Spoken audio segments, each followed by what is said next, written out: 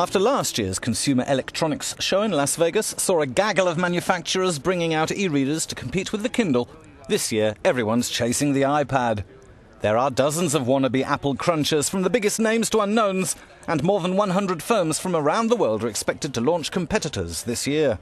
What's the big rush? When Apple first announced the iPad, the big question was, why do I need a tablet? And then people started using it and realized that it's a really useful personal entertainment device. It can be your own personal television if somebody else is watching TV. It's a great babysitter because you can put tons of games on it for kids. You can stream movies. You can watch TV and play games when you're on the plane.